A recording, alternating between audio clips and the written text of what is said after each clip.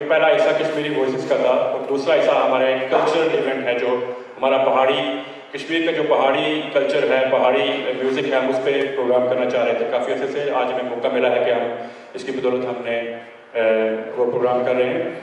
कश्मीर में जो बोली जाने वाली ज़ुबानें हैं, पहाड़ी ज़ुबान जो आज़ाद कश्मीर में मुजफ्फराबाद में बोली जाती है, और डोगरी जो जम्मू में ज़्यादातर बोली जाती है, और गोजरी ज़ुबान जो बोली जाती है, उसके भी गीत हम पेश करेंगे।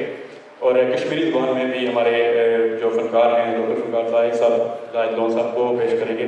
तो हमारे यहाँ ये कुछ हमारे पहाड़ी ज़ुबान पे जो काम हुआ है, जो पहाड़ी ज़ुबान पे जो हमारे जो लोगों ने ख़ासकर रॉचडेल साइड से नॉर्थ वाली साइड पे जो काम हुआ है ज़ुबान पे और उसकी तरवीज में और उसकी जो रिकग्नाइज़ करने में इस मुल्क में, वो बहुत बड़ा काम है। और इस सिलसिले में हमारे पास शमस साहब भी तशरीफ़ फरमा हैं जो रॉचडेल से आए हैं, आबिद हाशमी साहब भी यहाँ पे तशरीफ़ फरमा है, और अली अदालत साहब भी हैं। हम कल्चरल प्रोग्राम को शुरू करते हुए सबसे पहले मैं दावत दूँगा शमस रहमान साहब को। वो रिसर्चर हैं और टीवी एंकर हैं, very well known. He is BA honours, MA sociology, MA economic development studies and MSc sociology researcher. And topic of talk है उनका डेवलपमेंट ऑफ पहाड़ी लैंग्वेज इन ब्रिटेन। तो प्लीज़ वेलकम कीजिए हमें शमस साहब। Thank you very much, Tokir, and thank you very much, Kashmir Bhavan Center and all other people who were involved in the initiation and development of this project and organizing of this function today. My presentation basically is on the development of Pahari language in Britain, and I will be very brief as I'm aware of the time constraints. So I will focus briefly on why we started writing this language in Britain and how it all was started. So, and I will briefly touch upon the development of alphabet, which we needed to accommodate some of the sounds of our language. I mean, I came to Britain in 88 actually, and in 89 there was a murder in Oldham of a young teenager, mentally retarded boy, as a mistaken identity by some drug-related issues, and because the guy who shot him was white and this boy was Kashmiri from Pakistani occupied side. So it was also kind of seen as racist connotation to it. So there were some activities going on there, and there I met two people when everybody was speaking in English or Urdu, mainly Urdu. But these two boys who were dressed in very English street-wise clothes, but when they spoke in Pahari language. And as you know, Pahari and Pahari are very close to each other. And one of those guys, whose name was Tariq, and I met them afterwards, and it was a kind of a turning point for me in terms of understanding what language is and why our language is not written, and how it is possible now that we can write our language. And it was through interactions and discussions with Tariq and after my own observations in the coming weeks and months in the local community, that although our language is spoken by people in their households, but whenever there is somebody who is not of Pahari background, when somebody enters into the situation, our people try to avoid speaking their own language, and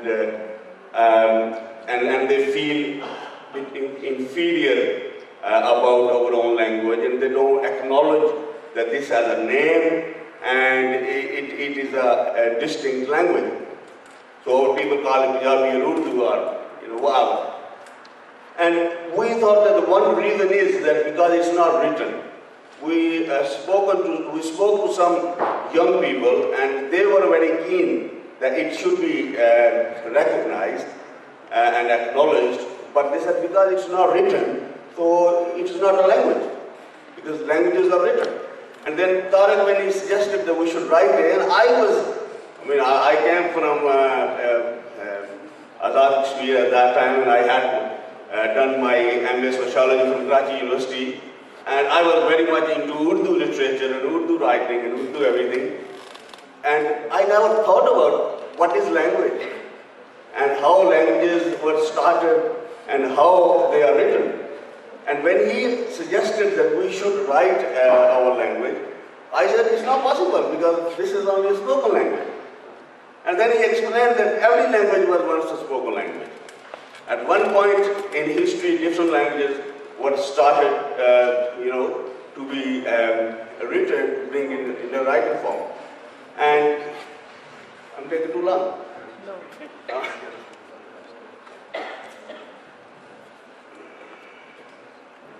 ये गाड़ी है जी किसी की DS03KPU, इसने रास्ता block किया हुआ है किसी और का, तो अगर यहाँ किसी की है ये गाड़ी तो प्लीज इसको मूव कर लें. And when obviously it was a learning process for me about languages, and then we thought yes, we can write it now, because at that time the new Urdu word processors were just came to in the market, Sadaf and Surkhab. And I was coincidentally working in an organization at that time where these software were used. So we started writing, and our mind was so much kind of programmed in reading and writing Urdu. Therefore, first about a week or so, soon we started writing, and I was kind of given responsibility to write down. And soon I started writing, I switched to Urdu. And it took a couple of weeks before I managed to produce a couple of pages in Pahari. And at that time, Ali Adalat, our friend, we all were involved in Kashmir movement as well. And he was of the view that we are distracting from the Kashmiri struggle by introducing this language dimension. And we were of the view that any struggle which cannot incorporate all the linguistic diversity of the people cannot be, struggle for freedom, because every language of Kashmir should be given recognition. So writing Pahari language should not be in conflict with the Kashmiri struggle, whatever views people have. So we had these kind of discussions as well, and then also there were also dangers that if we focus too much on language, we are living in Britain, and we are kind of, are we not helping people to kind of isolate? We should be encouraging people to integrate and participate in this society. So all these obviously issues came up when we started this process. But main challenge was that people were saying, well, we can't read it. And it was kind of blockage, mental blockage that this language cannot be read. However, gradually, with time, when we started produced a magazine, it's called Chitka. And Chitka means, the winter's morning sun. And it was in English and Pahari. And we obviously had issues whether it's Pahari or Pahari. And we thought, okay, we leave it to people, whatever name people give it to it, that's fine. And our target was that we would produce about 5 magazines. And if it takes off, and if more people start writing, fine. And if not, then obviously we had other things to do. So we perhaps won't be able to get it. And we were not perhaps best people to produce it every month. So we produce maybe after 2 months, 3 months. And it was received well by a lot of people here, and a lot of people started writing in the language, back home. And now there are a lot of people in Kotli and Punch and Rawalport and Mirpur who are writing in this language. But back to Britain, in this language we have particular sounds which were for which there was no words available or letters available in Urdu alphabet which we used, which originally, of course, from Arabic and through Persian, and then Urdu is also used for Urdu language, and most of other languages written in Pakistan. And we, after several debates and some help from linguists from Pakistan and one from Mirpur, the Gojri writer Baba Fazl Hussain, and after Imam Rizvi, they came over, and we developed 2 new letters for our language. And then we, sort of started writing.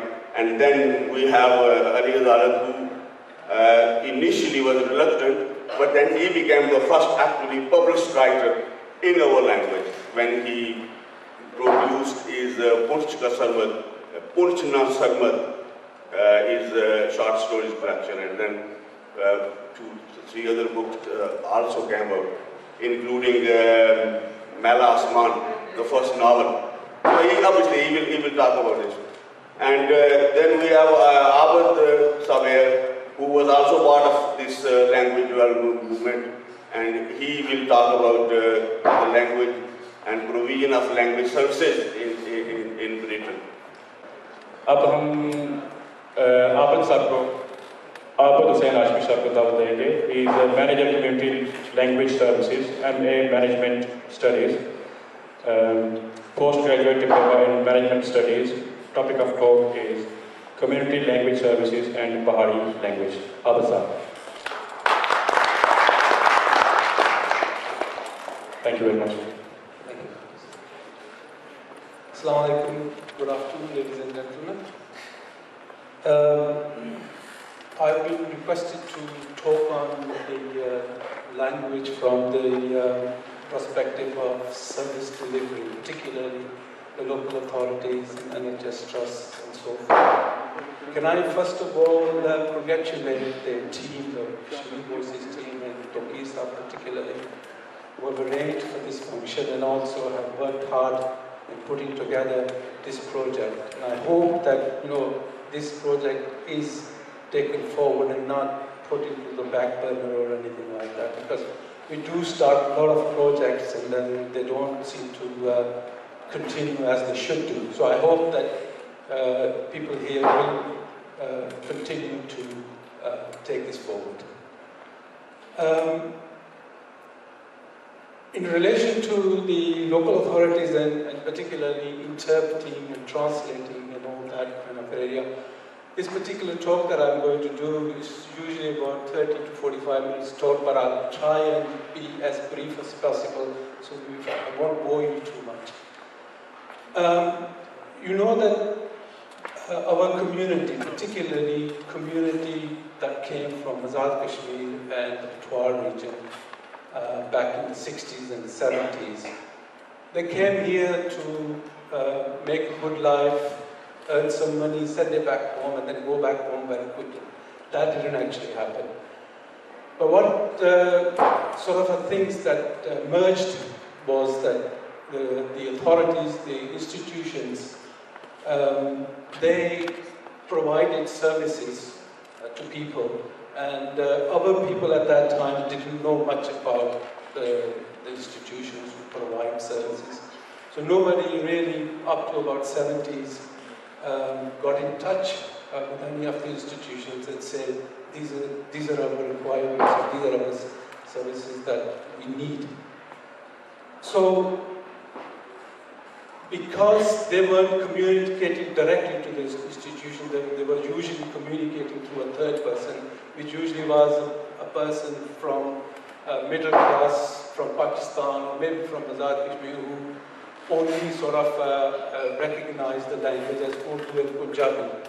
There are no other languages, he exist. So basically, if you are from Pakistan, or if you're from Azad Kashmir, the only language that you spoke, or the only language that you know, is Urdu or Punjabi. So if, say, for example, a policeman or maybe a social worker or a health worker or a housing officer asks, can you tell me what your language is, please, so I can get you an interpreter? And they will basically say, I speak Urdu. And we know for a fact that the community, particularly in those times, didn't actually speak any Urdu. They couldn't speak Urdu because they hadn't been to school. They hadn't been educated. So as soon as they passed that message on, this official would go and get an interpreter. Maybe that interpreter's from Karachi, from Bombay, from wherever, because it's Urdu language they're talking about. And once you get to that nitty-gritty of the language, you know, the structure of the languages in all South Asian languages, particularly Hindi, Urdu, Punjabi, and these languages, the structure of the language and the sort of is the same.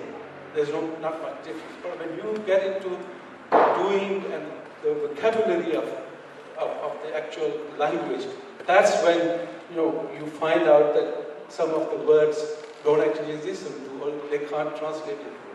So that's the difficulty that initially that happened. So the local authorities, even though in the beginning of the 80s, they started to have special services, special interpretation, translation services within local authorities. And sort of came out, particularly politicians, the local politicians, the councillors and MPs, that this is what we're doing for the ethnic minority, this is what's happening.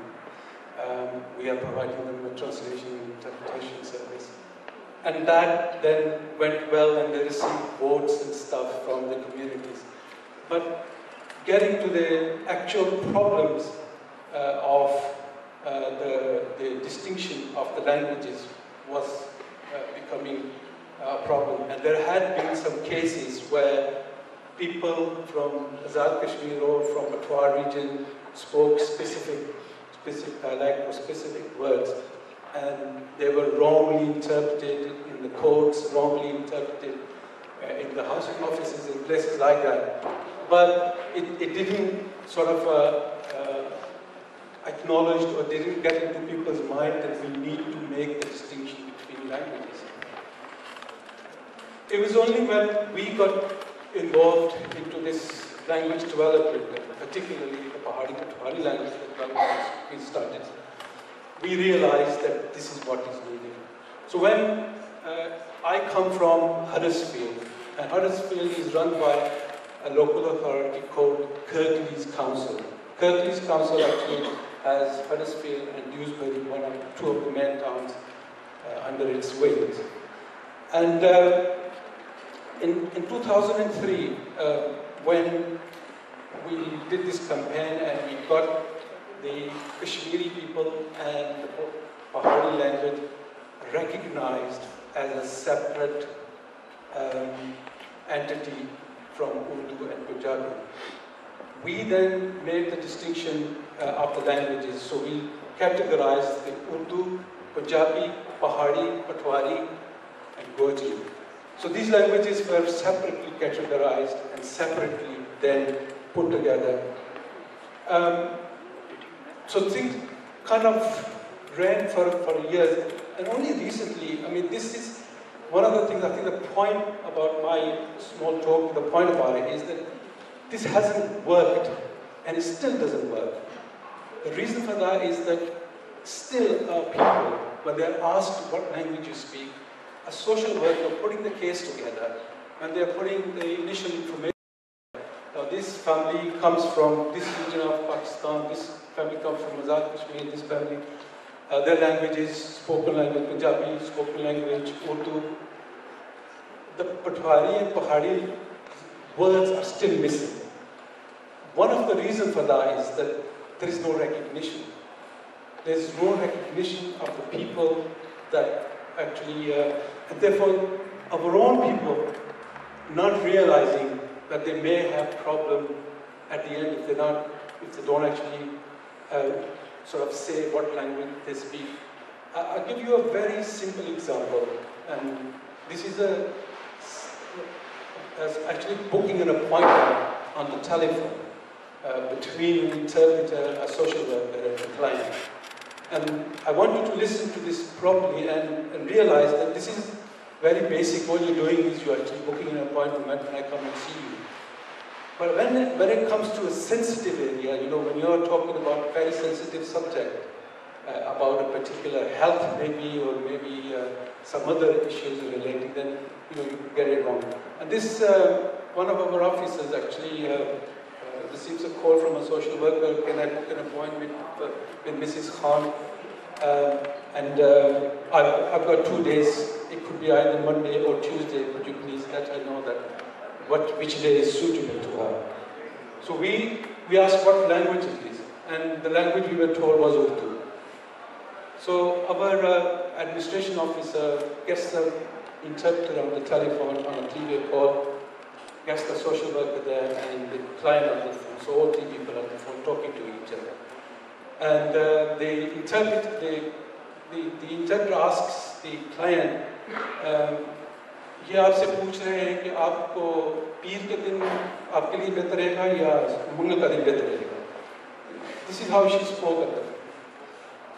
वो कुछ जवाब दें जी मिसल को नहीं आई तो क्या बनेगा. So he tried again, the interpreter tried again to explain कि वो कह रहे हैं कि आप पीर के दिन आपके लिए बेहतर रहेगा या मंगल का दिन बेहतर रहेगा. Now it is very simple, but somehow the woman on the other side, who was a Pahari speaker, couldn't understand what she was saying. So the administration officer, who also was a Pahari speaker, she said, leave this for time being, I'll sort it out myself. And then she called her back directly and said to her, "O pushne pesan ke tusan samare milna betra samasta ya muglare betra." Or very quickly she said, "O muglare ne achhi nasaki mare wasta samar betra mare wasta samari betra." What I'm trying to make here is that all it is very simple, a straightforward booking an appointment. People can get it wrong, and you can imagine that if a sensitive issue is taken, what would happen then? And this is happening in this day and age. So please, if you know people, when you need an interpreter, tell your parents, tell your friends to actually categorize the language that you're speaking, not generalize it. So basically, I think my sort of conclusion on this is that I think there is a lack of recognition. If that recognition is there, people would know that we come from this particular area, this is the language we speak, and this is how we can move forward. I thank you very much for your time. Thank you. A counselor, writer, author of Pahari short stories and novels, MA ethnicity and racism, postgraduate diploma in management studies, talk is writing in Pahari language. Please welcome Mr. Kashmiri.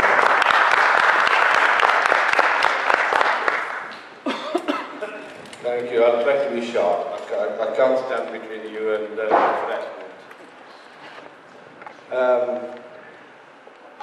When I was invited, I didn't know what was on the agenda I played.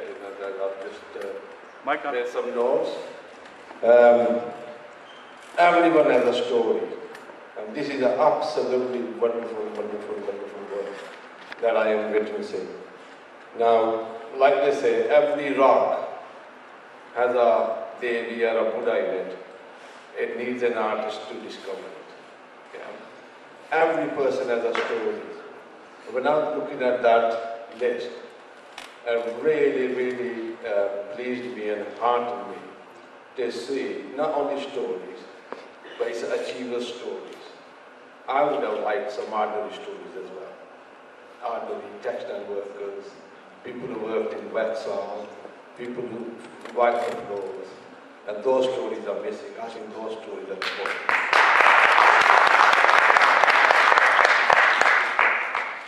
Now this comes to what Shaman Sahib said earlier on. Yes, they used to try and write in Pahari, and we were not aware of cultural academy or anything else going on in the world due to lack of communication. They thought they were the groundbreakers, which they were in Britain. Well, I said we were in Britain. I only used to go there because they were only my friends, and when they got together, I felt very lonely. So I used to go for social reasons. And most of them are either born here or urban middle class, studied in Karachi or Meerpur or something. They knew nothing about grass blades, they knew nothing about village life, agrarian life. So when they were writing, I said, no, this is not right. This is how you do it. This is how you milk a cow. They were like, this is how you cow a goat. So they said, well, why don't you write? And I thought, well, I can't write. And I tried before, Urdu, I didn't go to school, and I don't know how to write. People still don't. You know, like, around the Pahari area, if he was a boy, the drums were beaten and mitai were given, and if he was a girl, they prayed, oh Allah Ta'ala, kisko da chi kare. And that was what I don't know how I could be 85 and something. Anyway, when I started thinking and writing, when I wrote something in Urdu,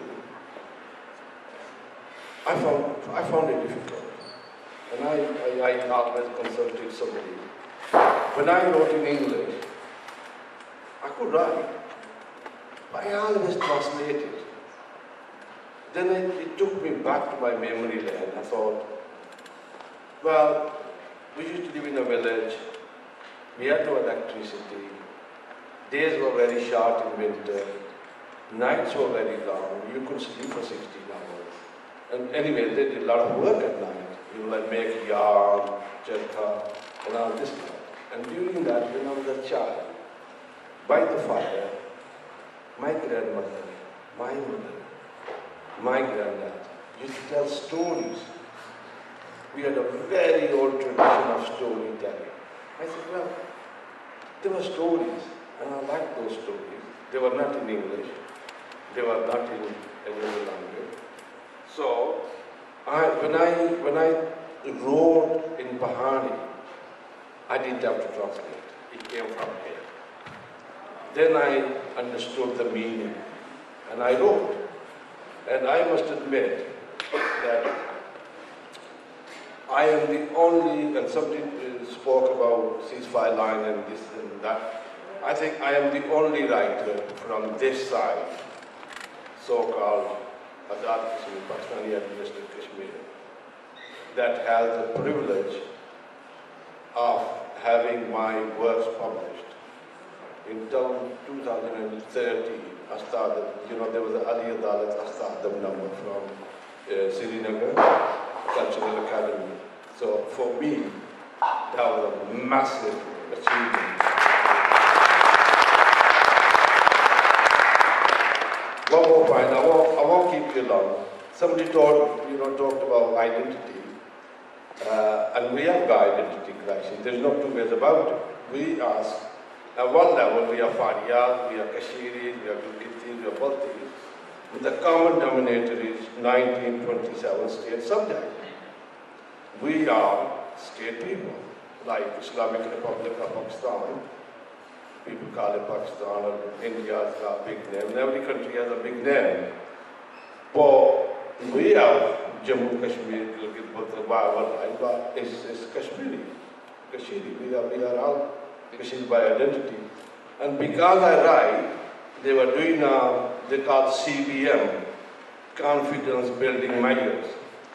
And all the writers were invited from both sides. And I was contacted by Srinagar, by Jammu, by Delhi to tell them who writes, who are the writers. So I gave them a big list. Every writer got invited. My visa got rejected. I've said it, my visa got rejected. You know why? They say there are no Kashmiris living abroad. This is only for Kashmir.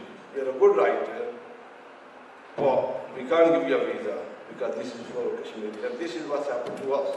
We came here as Kashmiris, and we have become Muslims, Asians, black, Pakistanis, Indians, Arabs, even God knows what, but we're not Kashmiris. And now this brings us back, and we should all get together and reclaim our heritage. And I'll tell you about what's happening to us, and I hope I'm not taking you long. I went to Lund University and Uppsala University in Sweden. I met some Uyghur friends. What I was trying to do was, I was trying to register Kashmiri pen, an international, and then I went to have discussion with Uyghur pen. They're very dominant in writing pen in the world. And there I found very, very old books. Very old books published in Srinagar. And I said to them, Uyghurs, I said, how come you publish them in Srinagar? They said, in all of Central Asia, in our region, Srinagar was cultural hub. And Srinagar had publishing facilities that we didn't. Even, like south of China and all this stuff. Then once I went to Tajikistan, and I went to Dushanbe University, and I saw a very old book there, books there, and they were published in Srinagar. And look what Srinagar is reduced to now. Now, what I'm saying is, culturally and linguistically, and in the whole region, geographically and demographically, Valley is the heart of the state. But what good is the heart without the body? Because Gojri, Pahari, Dogri, Brashishki, Sina, Batarwai, all of them are under attack. All of them are phasing out. And once they phase out, do you think Kashmiri will survive? It will not. Therefore, the mind, the heart, the body has to work together. And we, as a unit, have to fight for our survival. That is my message.